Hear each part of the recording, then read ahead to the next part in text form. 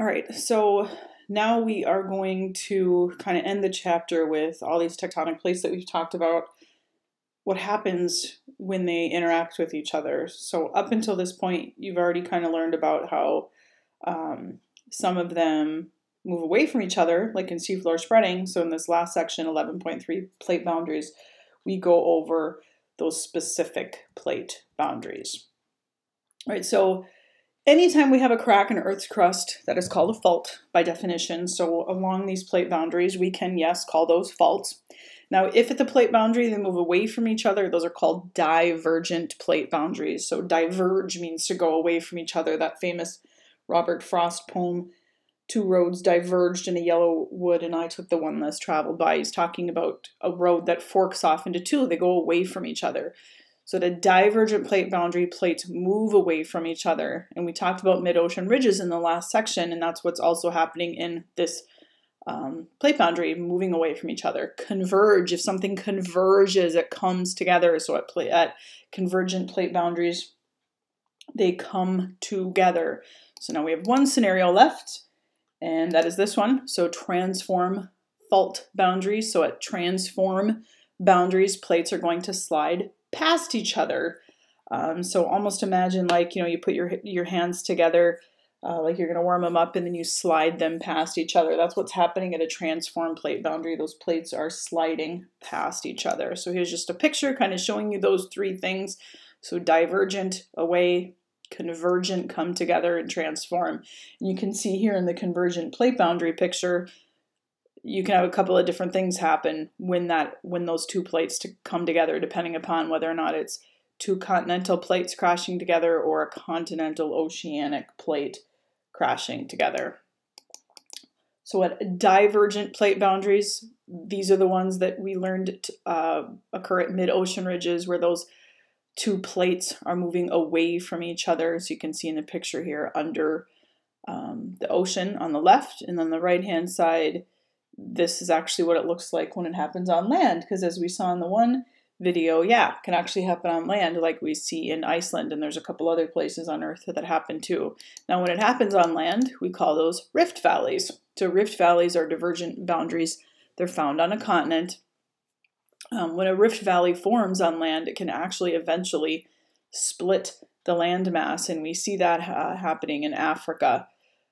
Right here where you see the Red Sea is, those two land masses actually used to be connected to each other. They're opening up there, and then that's where the water's filling in at there. So when this happens on land, we call those rift valleys.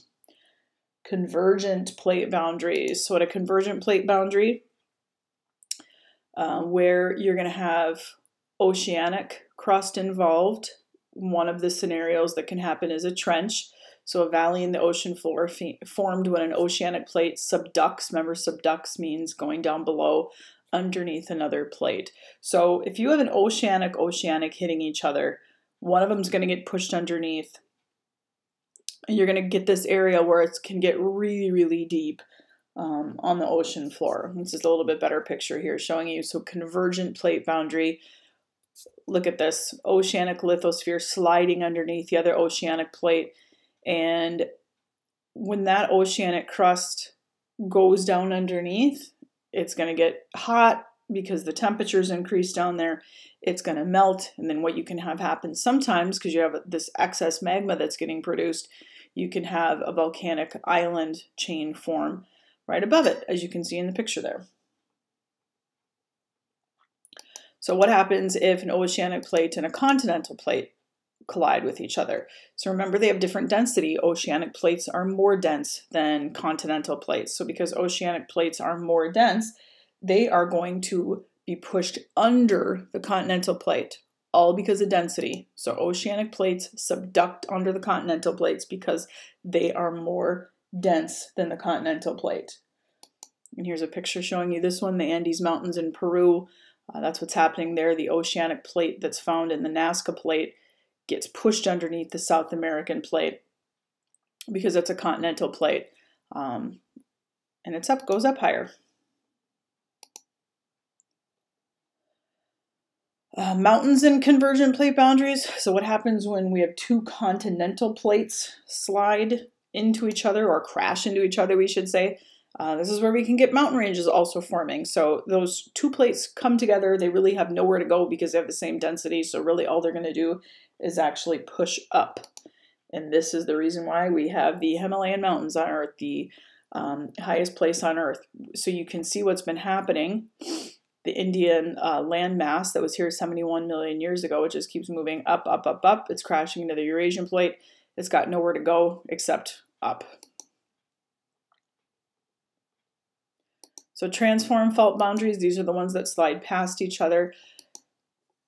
I like this picture, it kind of shows us a little bit better here, the two plates sliding past each other. So you're going to get some certain features when this happens. One of those features is called offsetting. So it'll look like something was lined up before and now it's not. You can see the creek in the picture here. You have part of it up here and then part down there. So you get some kind of odd features that happen. Here's another one, something called a slicken side. It's called a slicken side because the side is so smooth on the rock surface there. So you can see it was once rough at one point in time, but because that plate has been sliding along it, it's grinding it down or polishing it essentially, making it look slick. So smooth, polished surface from another plate that's been grinding or moving on it. So we have all of these three different types of plate boundaries found on Earth. So you can see A here, I have two things moving away from each other. What kind is that? Hopefully you just said divergent, yes. B, so this is where we talked about India crashing into the Eurasian plate. They're coming together. What kind of plate boundary is that? Convergent, yes. Good job. And then letter C down here on the bottom. Also, I've got two plates coming together, crashing together. What kind is that? Yes, convergent, good job. Over here, this picture, this is a transform plate boundary. So this one is over in California. That is the very famous San Andreas Fault over there, found in California. So all of these tectonic plates, they're not just all doing the same things. Some are crashing together, some are coming away from each other, some are sliding past each other. And just kind of important that you guys remember the features that are found on Earth because of that. Like at convergent boundaries, we can get mountains. At convergent boundaries, we can get trenches. At divergent boundaries, we can get mid-ocean ridges. So those are kind of the important things that you guys need to remember.